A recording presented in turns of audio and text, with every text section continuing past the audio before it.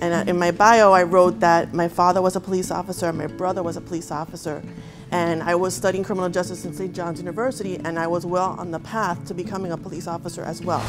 The training itself right now was focused on the chiefs, so they can take it back. We're recording it so they can take it back to their officers. It helps them with the learning outcome of communications. I think the most important part of police work is always learning and always getting educated on everything. And one of the components that we don't really give as much instruction as we should is when it comes to the courtroom testimony. I think you learn as you go, as you make mistakes. We really should be continually reminding officers and showing them what to say in court and how to present themselves and what to do in a deposition. And those are important things. You know, we focus on other law enforcement aspects, but this is a really big aspect of law enforcement that we need to focus a little bit more on. Obviously, most of us went to the police academy here, and we have received our additional training here over the years.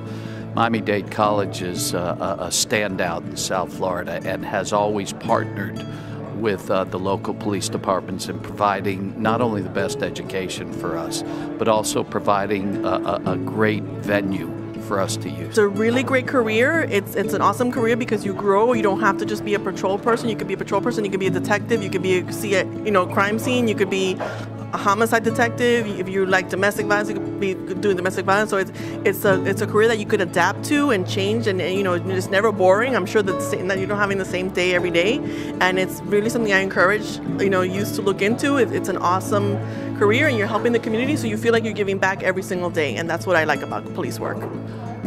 I know our profession is challenged right now. However, it's a great and very noble profession. And I would encourage people to look into their hearts and understand that it's an opportunity to serve a community and to help shape our community. I decided I don't want to be a police officer. I want to be a prosecutor. I want to put them in jail, and I put them in jail for a long, long time. And that's why I told my dad, sorry, Dad, if you don't mind, I don't want to be a police officer anymore. I want to help the police officers, and I want to help them put them in jail.